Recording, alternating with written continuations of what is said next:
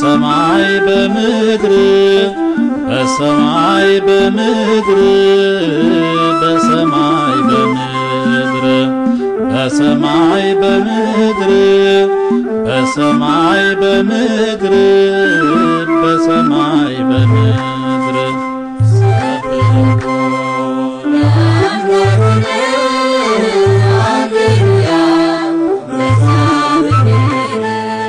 በኢትዮጵያ ኦርቶዶክስ ተዋሕዶ ቤተክርስቲያን በሰንበት ትምህርት ቤቶች ማደራጃ መምሪያ ማኅበረ ቅዱሳን ብሮድካስት አገልግሎት ተቋም እየተዘጋጀ ወደ እናንተ የሚደርስላችሁ የትግርኛና የአፋን ኦሮሞ ፕሮግራም በዚሁ ተጠናቆ አሁን ወደ አማርኛው መርሃ ግብር ገብተናል።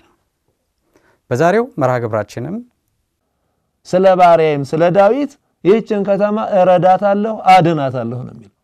ስለ ቅዱሳን ስለ አቡነ ገብረ መንፈስ ቅዱስ ኢትዮጵያ ትጠበቃለች። ስለ አቡነ ተክለ ሃይማኖት ኢትዮጵያ ትባረካለች። ስለ ቅዱስ ጊዮርጊስ ኢትዮጵያ ወይም ለማንድ ከተማ ህዝብ ቤተሰብ ተዳር ህይወት ልጆች ይባረካሉ ማለት ነው። ለጻድቃን ለሰማዕታት ለእመቤታችንም ብንሳል ለእግዚአብሔርም ብንሳል ያው ነው። ዙሮ ዙሮ አድሬስ የሚደረገውና ስለ ሰሚው መስዋዕት ተቀባዩ ወልደ እግዚአብሔር ስለሆነ ስለት ሁሉ በክርስትና ህግ መሰረት የምንሳለው የምንም ይሁን አድሬሱ ወደ እግዚአብሔር ነው ማለት ነው። ለእግዚአብሔር ነው የምንሳለው። በጭንቀታችን ወይም በችግራችን ወቅት የማይገባን ስለት ወይም ከአቅም በላይ የሆነ ስለት ልንሳል እንችላለን እና የማይገባ ስለት የምንለው እንዴት ነው?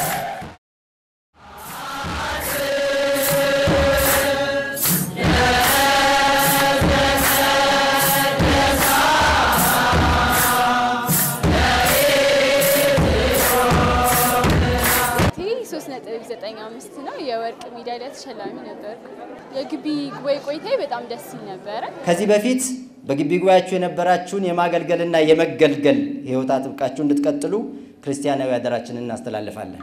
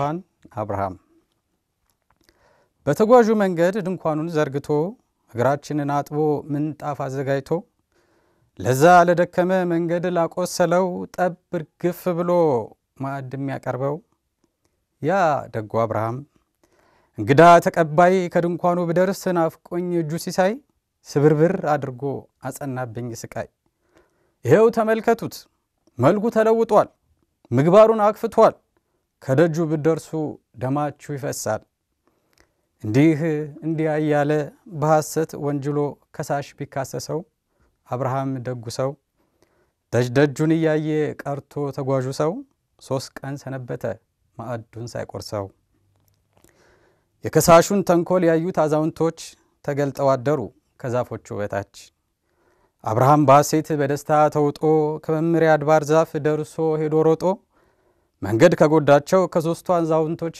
አንዱን ተሸክሞ ከድንኳኑ ገቡ ሶስቱ አንድ ሆነው ሰላም ጤና ይስጥልን ውድ የማኅበረ ቅዱሳን የቴሌቭዥን መርሃ ግብር ተከታታዮች እንኳን ለቅድስት ሥላሴ ዓመታዊ ክብረ በዓል በሰላም አደረሳችሁ በዛሬው ዕለት ቅድስት ቤተክርስቲያናችን የሥላሴን አንድነትና ሶስትነት በአብርሃም ድንኳን መገለጥ እያሰበች በታላቅ ድምቀት ታከብራለች እኔም ይህንኑ በማስመልከት ይቺን አጠር ያለች ግጥም ወደናንተ አድርሻለሁ እንግዲህ ቅዱሳን አባቶቻችንን ስናነሳ እግዚአብሔር አምላክ ከመረጣቸው ከወዳጆቹ ጋር በሚያደርገው ቃል ኪዳን ለቅዱሳኑ ያለው ፍቅር ጊዜ የማይሽረው ዘላለማዊ መሆኑን የምንረዳበት ሲሆን ለኃጥአን ምሕረትንና ቸርነትን እንደሚያደርግም በቅዱሳን መጻሕፍት የተመሰከረ ነው ይህን እድልም ያገኘነው የቅዱሳን አባቶቻችን ከተሰጠው ቃል ኪዳን ነው ወደ ቀዳሚው መርሃ ግብራችን ስናመራ በትምህርተ ሃይማኖት አምዳችን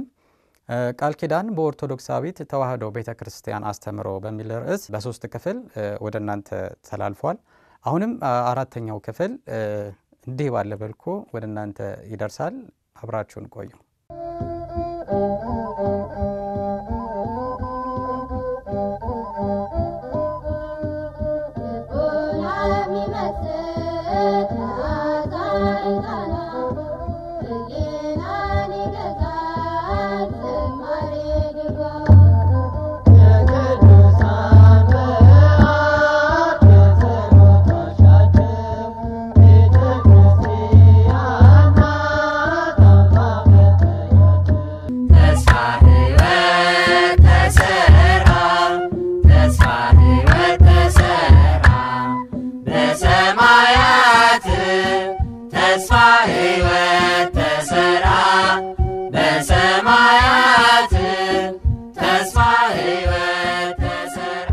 በስመ አብ ወወልድ ወመንፈስ ቅዱስ አሐዱ አምላክ አሜን ቃል ኪዳን በኦርቶዶክሳዊት ተዋህዶ ቤተክርስቲያን አስተምህሮ የሚለውን የተከበራችሁ ተመልካቾቻችንና አድማጮቻችን ባለፉት መርሃ ግብራት በተከታታይ ያቀርብን መሆናችን ይታወቃል ዛሬም ከዛ የሚቀጥለውን ነው ምን አቀርበው ባለፈው መርሃ ግብራችን በቃል ኪዳን ምን ጥቅም ይገኛል ብለን ይሄንን ጀምረን ነበር የዕለቱን መርሃ ግብር አቋራጭ የዘጋ ነው በዚህም በሶሎሞን ዘመነ መንግስት እግዚአብሔር በሶሎሞን ላይ አዝኖ በነበረበት ጊዜ መንግስትህን አዝኜብሃለሁና ብሎ ተቆጥቶ መንግስትህን ከሁለት ከፍላታለሁ ዳሩ ግን ስለአባትህ ስለ ዳዊት ይሄንን በዘመንህ አላደርግም በልጅህ ዘመን አደርገዋለሁ ስለአባትህ ስለ ዳዊት በድጋሚ ስለመረጥኳት ከተማም ስለ ኢየሩሳሌም ብዬ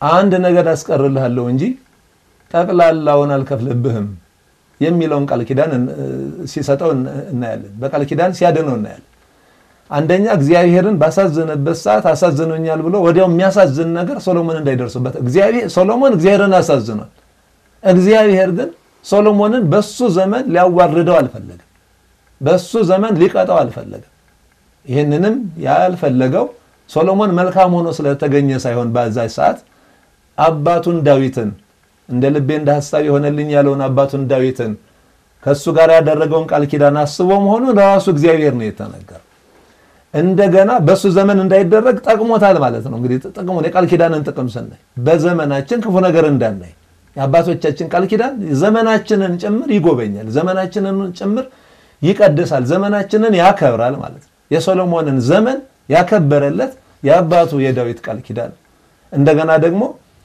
ሙሉ በሙሉ ከፍሎ ለጠላት እንዳይሰጥበት የመረጣትን ከተማ ኢየሩሳሌምንም አሰብ እንኳን የአባቶቻችን ቃል ኪዳን የተከበሩ ቦታዎች ይታሰባሉ በእግዚአብሔር ዘንድ ቅዱሳን መካናት በእግዚአብሔር ዘንድ ይታሰባሉ ስለነዛ ስለተቀደሱ ቦታዎች ስለ አብያተ ክርስቲያናት ስለ ገዳማቱ ብሎ እግዚአብሔር ሀገርን ህዝብን ጭምር እንደሚጎበኝ ስለመረጥኳት ስለ አባተ ስለ ዳዊት ስለመረጥኳት ከተማም ስለ ኢየሩሳሌምን ብዬ ነው የሚለው አንድ ነገድ አስቀርልሃለሁ ተባለ የይሁዳ ነገድ ብቻውን እንዳይቀር የሱ ያባቱ ነገድ እንደገና አንድ ነገድ ከ12ቱ ነገድ የብንያምን ነገድ አገኘ ይሄንን ያገኘው አሁንም በሶሎሞን በራሱ ስራ አልነበረ አንደኛ ስለ አባቱ ያባቱን ዳዊትን አሰበው ቃል ኪዳን በአቡነ ገብረ መንፈስ ቅዱስ በመንማጸንበት ጊዜ አቡነ ገብረ መንፈስ ቅዱስ ይታሰባሉ ማለት አቡነ ገብረ መንፈስ ቅዱስ ይታሰባሉ አቡነ ገብረ መንፈስ ቅዱስ ከእግዚአብሔር ጋር የተማማሉባት የተካያየዱባት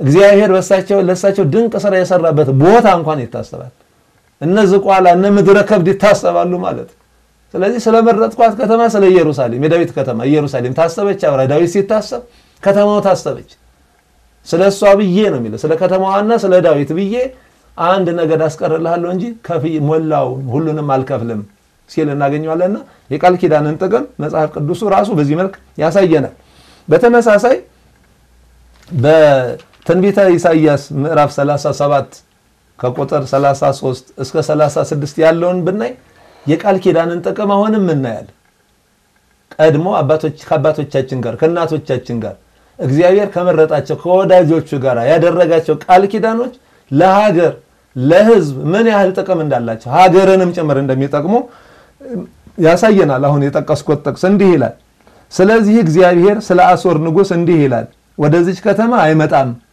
ፈላጻንም አይወረውርባትም በጋሻም አይመጣባትም አያጥራትምም በመጣበትም መንገድ በዚያ ይመለሳል ወደዚህም ከተማ አይመጣም ይላል እግዚአብሔር ስለ እኔም ስለ ባሪያዬም ስለ ዳዊት ይህችን ከተማ እረዳታለሁ አድናታለሁ ይላል እንግዲህ ሰናክሬም የተባለው የአሶር ንጉስ 185000 ሰራዊትን አሰልፎ በመጣበት ጊዜ ሕዝቅያስ የእስራኤሉ የይሁዳ ንጉስ ሕዝቅያስ በእግዚአብሔር ፊት ሆኖ ወደ እግዚአብሔር በተማጸነ ጊዜ በነብዩ ኢሳይያስም ጭምር ማለት በጣም ህዝቡ ሰራዊቱም ጭምር ፈርተው በነበረበት ጊዜ ያ ሰናክሬም አስከትቶት የመጣው ጦርም ደግሞ በጣም ኃይለኛ ጦር ብዛቱም ጭምር በጣም ብዙ ስለነበረ ፈርተው ተርበድበደው በነበረበት ሰዓት ወደ እግዚአብሔር ለጮሁት ለሕዝቅያስና ለኢሳይያስ በእነሱ አማካኝነት እግዚአብሔር የሰጣቸው ሀገሪቱን እግዚአብሔር እንደሚታደጋት ምንም እንኳን 185000 ጦር አስከትቶ ቢመጣም ብዙ ሰረገላ ብዙ ፈረሰኛ እግረኛ ይዞ ቢመጣም ሰናክሬም ከተማይቱን እንደማይረግጣት አንዲት ፍላጻ እንኳን ሊወረውርባት እንደማይችል ነው እንግዲህ አሁን እዚህ ጋር እግዚአብሔር የሚናገረው ይሄንንም የሚያደርገው ስለማን እንደሆነ ነው የሚናገረው እግዚአብሔር ከተማይቱን የሚታደጋት እግዚአብሔር ከተማይቱን የሚያድናት ከተማይቱ ዳነች ማለት ህዝቡ ዳነ ማለት ከተማ ያለ ህዝብ አይጠራምና ከተማ ስለዚህ ሀገሪቱ ጠቅላላ ኢየሩሳሌም ከተማይቱም ህዝቡም በእግዚአብሔር መልአክ እንዲጠበቁ እግዚአብሔር በእግዚአብሔር ኃይል እንዲጠበቁ ያደረገበት ምክንያት ራሱ እግዚአብሔር በነብዩ ላይ አድሮ እንደተናገረው አንደኛ ስለራሱ ስሙ የተቀደሰባት ከተማ ስለሆነች ብዙ ድንቅ ተአምራትን ያደረገባት ከተማ ስለሆነች ስለዚህ ራሱ እግዚአብሔር ስለራሱም ጭምር ነው የሚራራውና ስለ እኔም ብሏል በሁለተኛ ደረጃ ስለ ባሪያዬም ስለ ዳዊት ነው የሚለው በከተማይቱ ድንቅ ስራ የሰራ እግዚአብሔር የመረጠው እግዚአብሔር ያከበረው እንደ ልቡ እንዳሰበው የሆነው ዳዊት አሁንም ሲታሰብ እናያለን በሕዝቅያስ ዘመን ስለ ባሪያዬም ስለ ዳዊት ይህችን ከተማ እረዳታለሁ አድናታለሁ ነው የሚለው ስለዚህ ስለ ቅዱሳን ስለ አቡነ ገብረ መንፈስ ቅዱስ ኢትዮጵያ ትጠበቃለች ስለ አቡነ ተክለ ሃይማኖት ኢትዮጵያ ትባረካለች ስለ ቅዱስ ጊዮርጊስ ኢትዮጵያ ወይም ለማንድ ከተማ ህዝብ ቤተሰብ ተዳር ህይወት ልጆች ይባረካሉ ማለት ነው በዚያ ቃል ኪዳን ጸንተን እስከ ሕዝቅያስ ጸንቶ የነበረ ሰው ስለሆነ ጸንቶ የነበረ ሰው በአባቱ በዳዊት መንገድ የተጓዘ ሰው አባቱን ዳዊትን ለመምሰል የተጋደለ ሰው እንደሆነ ህይወቱ በመጽሐፍ ቅዱስ ላይ የተሰፈረ ህይወቱ ያሳየናል።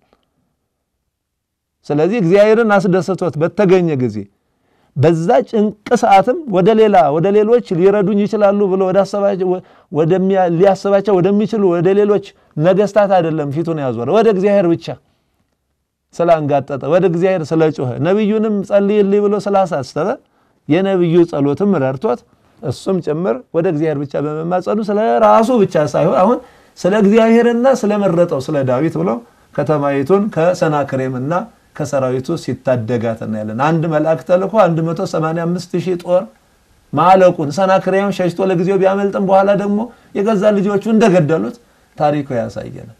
ጠላቶቻቸውን አጥፍቶ ኢየሩሳሌምን ህዝቡን ጭምር ያዳነው በቃል ኪዳን ነው፣ በቅዱስ ዳዊት ቃል ኪዳን ነው። ስለዚህ የቅዱሳን ቃል ኪዳን ሀገርን ይጠብቃል። የቅዱሳን ቃል ኪዳን ጠላትን ያርቃል፣ ጠላትን ያስወግዳል ማለት ነው። ቃል ኪዳን ጥቅም በመጽሐፍ ቅዱስ ከሰፈሩት ውስጥ ይሄንንም እናገኛለን ማለት ነው። ሌላው እንግዲህ ቅድም ያነበብነው በማቴዎስ 10 ከቁጥር 40 ጀምሮ ያየነው የቅዱሳኑን በረከት ያስገኛል። ለቅዱሳኑ የተሰጠውን ዋጋ ያስገኛል። ቀዝቃዛ ውሃ እንኳን ጭምር ብትሰጡ የሚሰጥ ሰው ካለ የደቀመ ይዘን ዋጋ ያገኛል። የነብዩን ዋጋ የጻድቁን ዋጋ ስለተባለ ለቅዱሳን አባቶቻችን ለቅዱሳት እናቶቻችን የተሰጠ በረከት የተሰጠ ረድኤት የተሰጠው ቃል ኪዳን ወራሽ ያደርጋል ቃል ኪዳን። ይሄ ሌላው ጥቅሙ ነው። በጥቅሉ እግዚአብሔር ሳይሰስት በለጋስነት ከቸርነቱ የሚሰጠውን ሁሉ ዋጋ ያስገኛል። ለአቡነ ተክለ ሃይማኖት የተሰጠ ቃል ኪዳን ለአቡነ ተክለ ሃይማኖት የተሰጠውን በረከት ያስገኛል።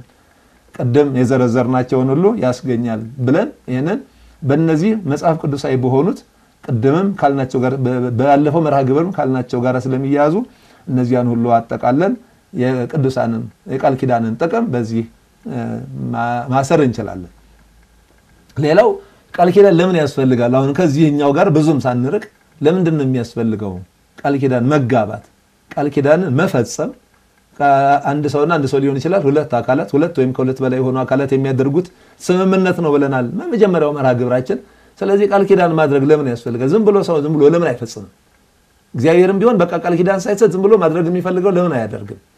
ሰውም ቢሆን ከአንድ ሰው ጋራ ወይም አንድ ድርጅት ከአንድ ድርጅት ጋራ መንግስታት ከሌላ መንግስት ጋራ ዝም ብለው ማድረግ በቻሉ ጊዜና አቅማቸው በፈቀደ ጊዜ ለምን ዝም ብለው አያደርጉም? ቃል ኪዳን ለምንድን ነው የሚያስፈልገው በሁለት አካላት መካከል በሁለት ወገኖች መካከል የሚለውን ለማየት ሶስት መሰረታዊ ነጥቦችን እናያለን። አንደኛ ለቃል ኪዳኑ ተቀባዮች ተስፋ የተጨበጠ እንዲሆን በተለይም ቃል ኪዳኑን የሚቀበል ቃል ኪዳን ሰጪ አለ ቃል ሰጪ አለ ውል ሰጪ አለ እንደገና ውል ተቀባይ ይላል። በተለይም ቃል ኪዳን ተቀባዮቹ ተስፋ የተገባላቸው ተስፋ ተጨባጭ እንዲሆን ማለት የተጨበጠ እንዲሆን ዝም ብሎ እንደው የሚረሳ እንዳይመስላቸው በደንብ የተጨበጠ ለልባቸው የተረዳ ልባቸው የሚያርፍበት እንዲሆን ያደርጋል። ስለዚህ ቃል ኪዳን ያስፈልጋል። የተስፋ መያዣ ልብ የሚያርፍበት ማለት ልብ የሚያርፍበት እንዲሆን ለምሳሌ ጥምቀት ሥርዓት ሲፈጸም ልጅነትን የመንግስት ወራሽነትን የምንጨበጥበት እንደሆነ ሁሉ ማለት ቅዱስ ቁርባን ከክርስቶስ ጋር ለመዋሃዳችን ያ መዋሃዳችንን የምናረጋግጥበት እንደሆነ ሁሉ ራሱን አሳልፎ ለኛ መስጠቱ ሁሉን እንደሚሰጠን እንደሚያረጋግጥልን ሁሉ ቃል ኪዳንም ሲገባ በቃል ኪዳን ውስጥ ያሉት ተስፋዎች የበለጠ የተጨበጡ እንዲሆኑ አማናዊ መሆናቸውን ልባችን እንዲረዳ የውል ተቀባዩ ልብ እንዲረዳ ማረጋገጫ እንዲሆኑት ስለሚያደርጉለት ነው። ሁለተኛው የቃል ኪዳኑ ወገኖች በጊዜ ሂደት ሐሳባቸውን እንዳይለውጡ ይጠብቃቸዋል። በመዘንጋት ሊሆን ይችላል የተለያዩ ነገር በየነበር እንዳይሉ ያ ቃል ኪዳን ሁለቱንም ወገኖች ይጠብቃል። ውል ሰጪንም ውል ተቀባይንም ሁለት ወገኖች ናቸው ቃል ኪዳን የሚያደርጉትና እነሱን በፈተናዎች መካከልም እንኳን ቢሆን ዓላማንና ቃልን ጠብቆ ለመጓዝ ማለት ነው። ጌታችን አምላካችን መድኃኒታችን ኢየሱስ ክርስቶስ በመከራ ውስጥ በመስቀል ውስጥ ሁሉ ሊያደርግልን ያሰበውን ነገር ጠብቆ ነው በመከራዎቹ ወደ ኋላ አላለ። ስለዚህ ጻድቃን ሰማዕታትም የቃል ኪዳን ባለቤት የሆኑት ለኛ ሁሉ የልብ ማረፊያ የቃል ኪዳን በረከት እንድንሳተፍ አምላከ ሰማይ አምላከ ከሌ እንድንል አምላከ እገሌ እንድንል ያበቁን በዚህ ቃል በመከራ ውስጥ አልፈው በመከራ ውስጥ አልፈው ነው መከራውን በአኮት የተቀበለው ታግሰው በመጨረሳቸው ነው ተጋድሎን የቃል ኪዳን ባለቤት የሆኑትና ማለት ስለዚህ ሁለቱም ወገኖች በጊዜ ሂደት ወይም ደግሞ በነገሮች መለዋወጥ በኑሮ መወደድ ሊሆን ይችላል በማህበራዊና የዚህን ዓለም ቃል ኪዳን ስናይ ወይም ደግሞ በተፈጠሩ በተለያዩ አስቸጋሪ ሁኔታዎች ውስጥ አይ እንደዚህ ለዚህ ጊዜማ ምን አደርጋለሁ ብለው እንዳይለውጡ ቃል ኪዳኑ ጠባቂ ይሆናቸዋል ማለት ነው ሌላው እንግዲህ ሁለቱም ወገኖች ቃል ኪዳን ሰጪው ቃል ኪዳን ተቀባዩ የሚያገኙትን ነገር በሚገባ ገልጾ ስለሚያስቀምጥ ማለት በሚገባ ገልጾ ስለሚያስጠብቅ አንዱ ከሌላው ጋር በፍቅርና በስምምነት እንዲኖሩ ያደርጋል ቃል ኪዳን ማለት ነው በስምምነት በፍቅር ይኖራሉ ቃል ኪዳኑ አለ መካከላቸው ስለዚህ ያን ቃል ኪዳናቸውን ያያሰቡ በስምምነት በፍቅር ይኖራሉ አንዱ ለሌላው ማድረግ ያሰበው መልካም ነገር ለመግለጥ ይጠቅማል እኔ ቃል ኪዳን ስገባ ለአንድ ሰው ማድረግ የፈለኩትን ነገር በዚያ ውስጥ ነው የምገልጠው እግዚአብሔር ለኛ ቃል ኪዳን ሲገባ ለኛ ማድረግ የፈለገውን ነገር በቃል ኪዳን ውስጥ ነው ያሳወቀን ስለዚህም ይሄንን እነዚህ ያልናቸውን ነገሮች ስለሚያስረግጥ ስለሚያስጨብጥ ነው ቃል ኪዳን ማድረግ አስፈላጊ ነው ማለት ነው አስፈላጊም ስለሆነ ነው እግዚአብሔር ራሱ ቃል ኪዳንን ለመጀመሪያ ሰጪ ሆኖ እንግዲህ አዳምና ሔዋንን ከአዳምና ከሔዋን ጀምረን ብናይ ራሱ ሰጪ ሆኖ አስፈላጊ ስለሆነ ነው ዝም ብሎ ማድረግ ይችል ነበር ግን ከዚህ ዛፍ አትብሉ ከበላችሁ ትሞታላችሁ ነው ካልበላችሁ ደግሞ ካልበሉ ሕይወት ነው ከበሉ ሞት ነው ማለት የቃል ኪዳን ነው በራሱ ስለዚህ በመታዘዝ ላይ የተመሰረተ ቃል ኪዳን ነው ለአዳምና ለሔዋን ራሱ ከመጀመሪያ የተሰጣቸው ሳይበሉ እስከ መጨረሻው ታዘው ቢጸኑ ኖሮ ሕይወት ነው የሚጠብቃቸው ባለመታዘዛቸው ቃላቸውን ባለመጠበቃቸው ግን ሊጠብቁ ተስማምተዋል ግን ባለመጠበቃቸው ደግሞ በዚያ ደግሞ ሞትን ደግሞ ለ5500 ዘመን ከነ ልጆቻቸው በሞት ሲሰቃዩ መኖራቸውን ነው የምናየው ማለት ነው እንግዲህ ከእግዚአብሔር ከአዳም ጋር ያደረገው ቃል ኪዳን እግዚአብሔር ለአዳም ያዘጋጀለትን እንዲያውቅ እሱን አሁን መሰረት አድርገን ብናይ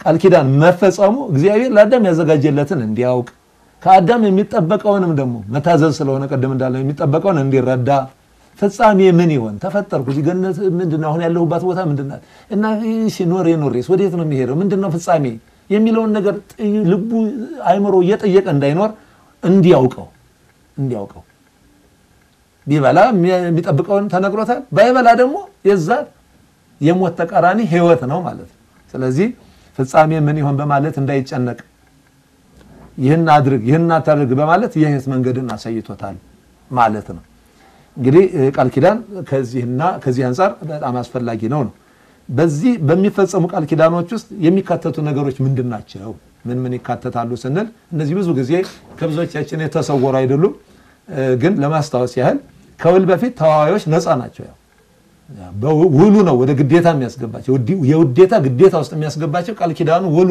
ስምምነቱ ነው ያ ከመፈጸሙ በፊት ግን በዚያ ጉዳይ ላይ የሚያስገድዳቸው ነገር የለም ነፃ ናቸው ከቃል ኪዳን በኋላ ግን የውዴታ ግዴታ ውስጥ ይገባሉ ማለት ነው የውዴታ ግዴታ ውስጥ ይገባሉ ስለዚህ በቃል ኪዳን ውስጥ ሁለት ወይም ከሁለት በላይ የሆኑ አካላት መኖራቸው ግድ ነው ይሄን ከመጀመሪያው ጀምሮ እንዳየነው ወደ ቃል ኪዳን ለመግባት የሚያስችሉ የየራሳቸው ምክንያትና ዓላማ ቃል ኪዳኑ ለመፈጸም የሚያስችሉ የየራሳቸው ሁለቱም አካላት የየራሳቸው ዓላማ ይኖራቸዋል ወደ ስጋዊው ቃል ኪዳን ብንወስደው አሜሪካና ኢትዮጵያ ቃል ኪዳን ሊፈጽሙ ሊፈራረሙ ይፈልጉ አሜሪካም ከኢትዮጵያ ጋር ቃል ኪዳን የምትፈርምበት ዓላማ ምክንያት ይኖራታል ኢትዮጵያም ደግሞ ከአሜሪካ ጋር ውሉን ለመፈጸም የራሷ ምክንያት ዓላማ ይኖራታል ልክ እንደዛ ሁሉ ክርስቲያኖችም ከቅዱሳንም ከእግዚአብሔር ጋር እግዚአብሔርም ከቅዱሳን ጋር እግዚአብሔር ከቅዱሳን ጋር ቃል ኪዳን ሲገባ ዓላማና ምክንያት አለ ዓላማውና ምክንያቱ ደግሞ ያው የታወቀ ነው አንድ የሰው ልጆች ድህነት ነው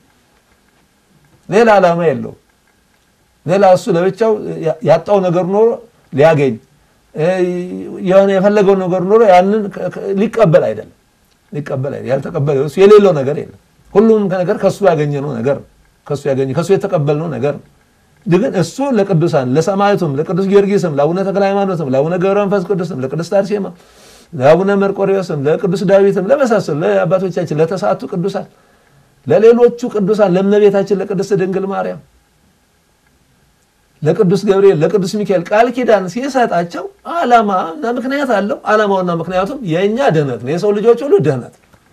ሰዎች በዚያ መስመር ውስጥ ለዛ ቃል ኪዳን ውስጥ አልፈው ታዘው በረከቱን እንዲያገኙ ለቅዱስ የተሰጠውን ዋጋ እንዲያገኙ እንድናገኝ ነው። እኛም ደግሞ ቅዱሳኑም ደግሞ በተጋድሎ ያን ቃል ኪዳን ለመቀበል የሚጥሩት እንደዚህ ሆኖ ዓላማቸው ዓላማና ምክንያት አላቸው። ቅዱስ ጊዮርጊስ 3 ጊዜ ሞቶ በአራተኛው ነው እንግዲህ ተነስቶ በአራተኛው እና 3 ጊዜ መሞት እና እንደገና መነሳት አይጠበቅበትም አያስፈልገውም ነበር። እንደገና አንድ ጊዜ ተጋድሎ ይበቃዋል። ለሱ ብቻ ቢሆን መታመኑ በቂው ነበር። ዳሩ ግን ለኛ መላልሶ በዚያ ውስጥ የሚድኑም ስለነበሩ እየሞተ በተነሳ ቁጥር አምላከ ቅዱስ ጊዮርጊስ ይያሉ አመኑ ሰማዕት የሚሆኑ ስለነበሩ መጨረሻ በሚገኘው የከበረ ቃል ኪዳን ደግሞ እምንጠቀም ለትውልድ የሚሆን ቃል ኪዳን ስለሆነ እምንጠቀም ሰዎች ስላለ ለዚህ ዓላማ ቅዱሳኑም ምን ተሰጠኛለህ እስከ ማለት የሚደርሱት ቃል ኪዳን እስኪቀበሉ ድረስ ጓጉተው የሚታገሉት ለሰው ልጆች በአማላጅነታቸው በቃል ኪዳናቸው ለሚያመን ሁሉ ነው። እግዚአብሔርም በዚያው ውስጥ የእግዚአብሔርና የቅዱሳኑ ዓላማ አንድ ነው፣ የሚለያይም አይደለም። ዞሮ ምክንያት የራሳቸው የሆነ ዓላማና ምክንያት ያላቸው መሆናቸው በቃል ኪዳን ውስጥ የሚካተት ነው። ሶስተኛው ከቃል ኪዳን በፊት ወይም ቀድሞ ማለት ነው ውሉን ለመግባትም ላለመግባትም ሁለቱም አካላት ሙሉ ነፃነት አላቸው። በኋላም ደግሞ ቃል ኪዳን ከገቡ በኋላ የመፈጸም ያለመፈጸም ነፃነት አላቸው ከነው ውጤቱ ማለት የውዴታ ግዴታ ነው፣ ግን ያንን አለመፈጸም ደግሞ መብት አላቸው። አዳምና ሔዋን ያደረጉትም በቂ ነው። እግዚአብሔር ከአዳም ጋር ቃል ኪዳን አደረገ። ቢጠብቁት የሚጠብቃቸው ቃል ኪዳን ነው፣ ቢያፈርሱት ደግሞ ሞት የሚቀበሉ በቃል ኪዳን ነው። ከዛ በፊት ከዛ ያንን ተስማምተው ምንም እንኳን ከእግዚአብሔር ነው ቃል ኪዳኑ የመጣው ከእግዚአብሔር የመጣው ቃል ኪዳን ደግሞ ለጥቅማችን የመጣ ለአዳምና ለሔዋን ለልጆቻቸው ሁሉ ጥቅም የመጣ ቃል ኪዳን ነው። ቢጠብቁት የሚጠብቃቸው የሆነውን ያህል ባይጠብቁት ደግሞ ያው ደግሞ ያን ያህል ቅጣት ደግሞ የሚያስቀጣ ሆኗል ማለት ነውና በማንኛውም አካላት መካከል ከነው ውጤቱ ውሉ ከመፈጸሙ በፊትም ነፃ ናቸው። ውሉን ከፈጸሙ በኋላም የማድረግ ያለ ማድረግ ደግሞ ነፃነት አላቸው። ውሉን ቃል ኪዳኑን የመፈጸም ያለ መፈጸም ቃል ኪዳን አላቸው። ይሄንን በዚህ ውስጥ ማየት እንችላለን። ሌላው ቃል ኪዳንን ባየንበት ሁሉ እስካሁን ባለፉት መርሃ ግብሮቻችን ሁሉ አብረን ያየነው የቃል ኪዳን ምልክት የሚለው ምልክት እግዚአብሔር በመጽሐፍ ቅዱስ ያሰፈራቸው ቃል ኪዳኖች ሁሉ ምልክት አላቸው። በዚህ ዓለምም ላይ የሚደረጉ ስጋዊ ቃል ኪዳኖች ሁሉ ምድራዊ ቃል ኪዳኖች ሁሉ በመልእክት ላይ የጸኑ ናቸው። በመልእክት ያለ መልእክት የሚደረጉ ቃል ኪዳኖች የሉም። ይህ የቃል ኪዳኑን አማናዊነቱን የሚያረጋግጥ ነው። እንግዲህ መልእክት በአንዱ አቅራቢነት ወይም በቃል ኪዳኑ አካላት ሰጪና ተቀባይ የጋራ ስምምነት ሊፈጸም ይችላል። ወይ በጋራ የተስማሙበት ሊሆን ይችላል፣ ወይ አንዱ ደግሞ ያቀርባል። ይሄ ቢሆንስ ምልክታችን ይላል፣ ያኛው ሲቀበለው ምልክት ይሆናል ማለት እና የዛኛውን ውል ሰጪ ብዙ ጊዜ እግዚአብሔር ምልክት ሊሰጥ ይችላል። ውል ተቀባዩም ደግሞ በዛ ተስማምቶ ይቀበላል ማለት ነው። ለምሳሌ ለኖህ የተሰጠውን እንግዲህ ለማስተዋወስ ባለፉት መርሃ ግብራችን አሁን እንደገና ተመልሰን ብዙ ዝርዝር ውስጥ አንገባ። ለኖህ የተሰጠው ቀስተ ደመና ምልክት ነው። ይሄን አይተነዋል ባለፉት መርሃ ግብሮቻችን። እሰይም ቀስቴ በውስተ ደመናት፣ ቀስቴን በደመናት ውስጥ እሰይማለሁ አደርጋለሁኝ። ዝናብ በዘነበ ጊዜ ደመናት በተጋረዱ ጊዜ ነጎድጓድ በተንጎደጎደ ጊዜ እንዳላጠፋችሁ ምልክት እቺንም ቀስ አያታለሁ ነው የሚል አያታለሁ እንደማላጠፋችሁ አያታለሁ። ቀስቴን እሰይማለሁ እሷን ለምህረት አያታለሁ ምህረት ለማውረድ። ስለዚህ ለኖህ የተሰጠ ቀስተ ደመና እናገኛለን። ለአብርሃም የተሰጠውን በዘፍጥረት 17 ላይ ግዝረትን እናገኛለን። የእግዚአብሔር የሆነ ሁሉ የአብርሃም ዘር የሆነ ሁሉ እንዲገዘር ግዝረት ምልክት ሆኖ ተሰጥቷል። በአዲስ ኪዳን በጥምቀት የተተካው ግዝረት ማለት ነው። እሱ ራሱ ምልክት ነበር። ባለፉት መርሃ ግብሮቻችን እንዳየነው በአቤሜሌክና በይስሐቅ መካከል መብልና መጠጥ ምልክት ሆኖ ተሰጥቷል። አብረው በሉ አብረው ጠጡ። ከዛ በኋላ በቃ ያችንም ጉድጓዷን ራሷ ምልክት አደረጓት። ደግሞ አዘቅተ መሐላ የስምምነት ጉድጓድ የቃል ኪዳን ጉድጓድ ተባለች ማለት ነው። ያንን አይተናል። በያዕቆብና በላባ መካከልም ደግሞ ድንጋይ ሰበሰቡ። ያዕቆብም ሐውልት አቆመ፣ ድንጋይ ሰበሰበው። ያችን ወግረስም የምስክርነት ድንጋይ የምስክርነት ክምር እንዳሉት እናያለን። እነዚህ እንግዲህ ባለፉት መርሃ ግብሮቻችን ባየናቸው ውስጥ እንደገና ወደ ኋላ ተመልሰን የምናስታውሳቸው ናቸው። አሁን እግዚአብሔርና እስራኤል ዘፍጥረት ዘጸአት 24 ከቁጥር 4 እስከ 9 ስናነብ እንደምናገኘው 12 ድንጋዮች ከዛ በኋላም ደግሞ የቃል ኪዳኑ ደሙ ራሱ የቃል ምልክት ሆኖ ማለት 12 ድንጋዮችን በ12ቱ ነገደ እስራኤል ቁጥር ወስደው እንዲያቆሙ አዟቸው ነበር። ስለዚህም እነዚህን እናገኛለን። የቃል ኪዳኑ ታቦት ራሱ ከአምልኮት እግዚአብሔር በእኛ መካከል መሆኑን የምናረጋግጥበት በእግዚአብሔር ፊት መሆናችንን እግዚአብሔር መካከላችን እንደሚገኝ የምናረጋግጥበት ብቻም ሳይሆን ደግሞ የድህነታችንም ደግሞ የእግዚአብሔር የቃል ኪዳኑ ምልክትም ሆኖ ያው ባለፈው እንዳየነው የቃል ኪዳኑ ታቦት መባሉን አይተናል።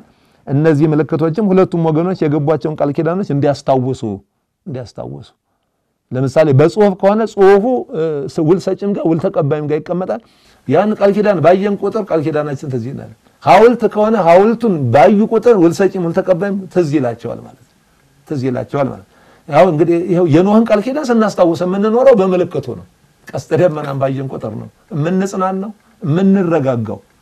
የእግዚአብሔርን ምህረት የኖህንም ታላቅነት ሁሉ እናስታውሳለን። ደመና በተጋረደ ቀስተ ደመና በቆመ ቁጥር ማለት ነው። እነዚህ የቃል ኪዳን ምልክት ይባላሉ። አብዛኛው እንግዲህ ያለ ቃል ኪዳን ምልክት ያለ ምልክት ቃል ኪዳን እንደማይቆም በመጽሐፍ ቅዱስ እናያለን። ቢያንስ መብል መጠጥም ሊሆን ይችላል። እስኪ እንደው መብል መጠጥ አብረው በልተው አብረው ጠጥተው እንኳን ስለዚህ ሰው ያ መብል መጠጡ ራሱ ትዝ ባለ ቁጥር ባይምሩ አብሮ ከመብል መጠጡ በስተጀርባ ወይም ደግሞ ከሱ አስቀድሞ በሁለቱ ወገኖች መካከል የተደረገው ቃል ኪዳን ትዝ ስለሚላቸው ነው። ሌላው የምናየው እንግዲህ የተከለከለ ቃል ኪዳንን በተመለከተ ነው። እግዚአብሔር አምላክ የተከለከሉ እንግዲህ ቃል ኪዳኖች፣ ስምምነቶች፣ ውሎች የከለከላቸውም አሉ። ይሄን በተመለከተ በሰፊው ብዙ ማየት አያስፈልግም። በዘጸአት ምዕራፍ 23 ቁጥር 32 ላይ ከነርሱና ከአማልክቶቻቸው ጋር ቃል ኪዳን አታድርግ ብሎ ከአህዛብና አህዛብ ከሚያመልኳቸው ጣዖቶቻቸው ጋር ስምምነት እንዳናደርግ በዚያ ሄደን ፈቃዳችንን በዚያ ሄደን ምኞታችንን በዚያ ሄደን ብጻታችንን እንዳናቀር ከነሱ ጋር በሃይማኖት ማለት ነው። እዚህ ጋር እንግዲህ ማህበራዊ ምናምን አይደለም። አሁን የምንነጋገረው ሃይማኖታዊ ነው። ማህበራዊ ቃል ኪዳን ይቻላል። በዚህ ዓለም ላይ መንግስታት ከመንግስታት ጋር እንደሚያደርጉት አቤሜሌክ ይስሐቅ ከአቤሜሌክ ጋር እንዳደረገው አይነት ከሆነ ይቻላል አብሮ ለመኖር። ግን ሃይማኖታዊ ሲሆን ክርስቲያኖች ከአህዛብ ጋርና ከጣዖቶቻቸውም ጋር ብጻት ስለት ወይም ደግሞ ይሄን የመሰል ቃል ኪዳን አያደርጉም። እንዳያደርጉ ተከልክሏል። ይሄንን ዘጸአት 34 ቁጥር 12 ቁጥር 15ም ላይ እናገኘዋለን። ሌላው ከእግዚአብሔር የተለየ ቃል ኪዳን ማድረግ ከእግዚአብሔር የተለየ እግዚአብሔር የሌለበት ማለት ነው። እግዚአብሔር የሌለበት እግዚአብሔር የማይጠራበት እግዚአብሔር የማይመሰገንበት ቃል ኪዳን ማድረግ እንደማይገባም እንደዚሁ እግዚአብሔር አምላክ ይሄንንም ተናግሮናል።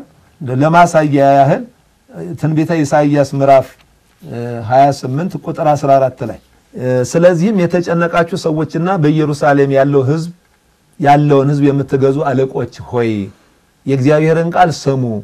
እናንተም ከሲኦል ጋር ተማምለናል፣ ከሞትም ጋር ቃል ኪዳን አድርገናል፣ ሐሰትንም መሸሸጊያን አድርገናልና በሐሰትም ተሰውረናልና አውሎ ነፋስም ባለፈ ጊዜ አይደርስብንም ትላላችሁና እያለ ይቀጥላል። ይሄም ያሳየው ሰው ከሲኦል ጋር ሰው ከሞት ጋር ለህይወት የተፈጠረ ሰው ከሞት ጋር ወይም ወደ ሞት የሚወስድ ነገር እንዳያደርግ ወደ ሲኦል የሚያስገባ ነገር እንዳያደርግ ነው። እንግዲህ ሲኦልን በቀጥታ አካል ነስቶ እናገኘዋለን ማለት አይደለም። ሞትንም አካል ገዝቶ ፍለፊት መጥቶ ከሱ ጋር እንዋዋላለን ማለት አይደለም። ወደ ሞት ወደ ዘላለማዊ ህይወት የሚወስድ ወደ ሲኦል ወደ ገሃነም የሚያወርድ ነገር ቃል እንዳንገባ ወደዚያ የሚያደርስ ቃል ኪዳን እንዳይኖረን በዚህ ውስጥ በምስጢር ነግሮናል ማለት ነው። በዛው ምዕራፍ ትንቢተ ኢሳይያስ ምዕራፍ 30 ቁጥር 1 ላይ እንደዚሁ ይሄንኑ የሚገልጽ ለአመፀኞች ልጆች ወዮላቸው ይላል እግዚአብሔር። ከኔ ዘንድ ያልሆነን ምክር ይመክራሉ፣ ኃጢአትንም በኃጢአት ላይ ይጨምሩ ዘንድ ከመንፈሴ ዘንድ ያልሆነውን ቃል ኪዳን ያደርጋሉ ይላል። ከመንፈሴ ያልሆነውን የኔ ፈቃድ የሌለበትን የኔ ሐሳብ የሌለበትን እኔ ማልወደውን ማለት ነው ማልወደውን ኃጢአት የሚያስተራውን ከሰይጣን ጋር ህብረት የሚፈጥረውን ከኔ የተለየውን ቃል ኪዳን ያደርጋሉ። እንዲህ ለሚያደርጉ ሰዎች ወዮላቸው ይላል። ስለዚህ እነዚህን የመሳሰሉ ጥቅሶች የሚያሳዩን እኛም ደግሞ ከመናፍቃን ጋራ ከአህዛብ ጋራ በሃይማኖታችን ረገድ ክርስትናችንን በተመለከተ ስምምነት ውል ሊኖረን እንደማይችል ህብረት ሊኖረን እንደማይችል አንድነት ሊኖረን እንደማይችል በአምልኮ በስርዓት ከነሱ ጋር አንድ ልንሆን እንደማንችል እንዲህ ያለው ቃል ኪዳን በእግዚአብሔር ዘንድ ደግሞ ወዮላቸው የሚያሰኝ ቅጣት የሚያስከትል መሆኑን የሚያሳይ ነውና የተከለከሉ ቃል ኪዳኖችንም ማወቅ ያስፈልጋል በየዛሩ ቤት በየጠንቋዩ ቤት እየሄዱ የሚወርቁ እየሄዱ በጻት የሚያደርጉ ይሄ ይሳካልኝ እንዲህ ይደረግልኝ የሚሉ እነዚህ ሁሉ ከእግዚአብሔር ዘንድ ቅጣትን የሚያስከትሉ ቃል ኪዳኖች ናቸው ቃል ኪዳን ነው ወደ ጠንቋይ ቤት ሄደው እንዲያደርግልኝ ማለት እንዲህ በታደርግልኝ እንዲያደርጋለሁ በጉን ይዤ እመጣለሁ ፍየሉን አቀርባለሁ ዶሮ አመጣለሁ ማለት ከአጋንንት ጋር ቃል ኪዳን ማድረግ ይሄ ደግሞ ፈጽሞ እግዚአብሔርን የሚያሳዝን ስለሆነ የተከለከለ ቃል ኪዳን ነው እግዚአብሔር ፈጽሞ የሌለበት እግዚአብሔር የተለየ ስለሆነ ከእንደዚህ ያሉ ቃል ኪዳኖች እንደነጠነቀቅም እግዚአብሔር አስተምሮናል ማለት ነው እንግዲህ በዚህ በዛሬው መርሃ ግብራችን ላይ የተለያዩ ሐሳቦችን አንስተናል ቃል ኪዳን ለምን ያስፈልጋል የሚለው በቃል ኪዳን ምን ጥቅም ይገኛል ከሚለው ከባለፈው የቀጠለውን አይተን ቃል ኪዳን ለምን ያስፈልጋል በቃል ኪዳን የሚካተቱ ነገሮች ምንድናቸው እና የቃል ኪዳን ምልክት የሚለውን አይተን በመጨረሻ ላይ የተከለከለ ቃል ኪዳን ለክርስቲያኖች ሊፈጽሙት ያንዳንዳችን ልንፈጽመው የማይገባንን የቃል ኪዳን አይነትም ጭምር አይተናል በዛሬው መርሃ ግብራችን በቀጣይ መርሃ ግብራችን የዚህን ቀጣይ ክፍል ይዘን እንቀርባለን ለዛሬው በዚሁ ላይ እናጠቃልላለን ወስብሐት ለእግዚአብሔር ወለወላዲቱ ድንግል ወለመስቀሉ ክቡር አሜን ይቆየን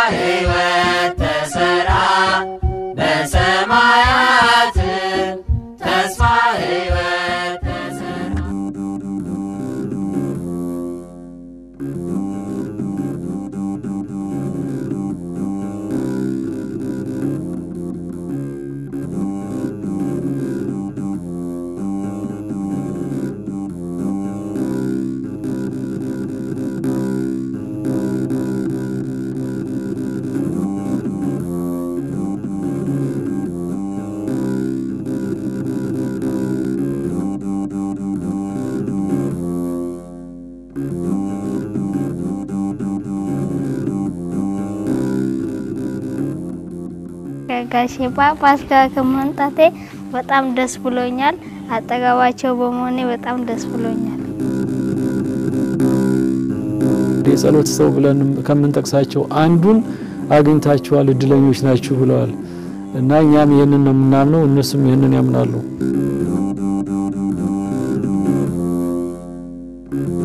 እንዳውኑ ሰው የለም ነበር በጣም አነስተኛ ሰው ነበር ቦታ ሲያጡ ስፒከር ከፍተው በስፒከር ብቻቸውን ይሰብኩ ነበር ምን ነበር የተመነሳቸው ሰማይ ስሚ ምድር አድምጭ ይያሉ ነበር የሚሰብኩት ሰማይ ስሚ ምድር አድምጭ ብለው ያን የሚገባውን ሰው ልክ ሰው እንዳለው ስብከተ ወንጌልን ይሰብኩ ነበር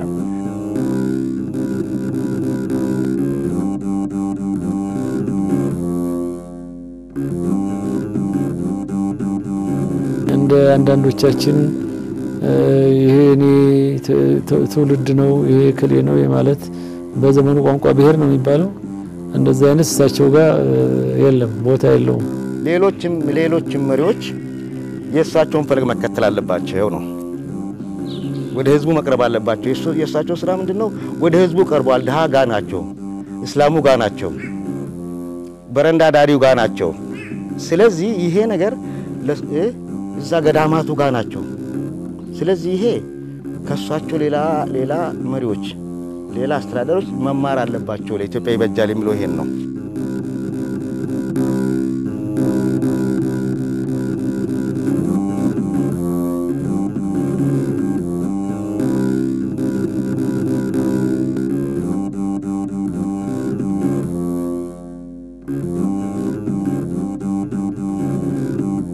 አረጋውያንን መርዳት አለብን ብለው ደግሞ ማድረግ አለብኝ ብለው ይሄው እየተፍጨረጨሩ ያመማቸው እየተኙ እየተነሱ እዚህ ደግሞ እነዚህን ሁሉ ደግሞ ደካሞች ደግሞ መሰረቱ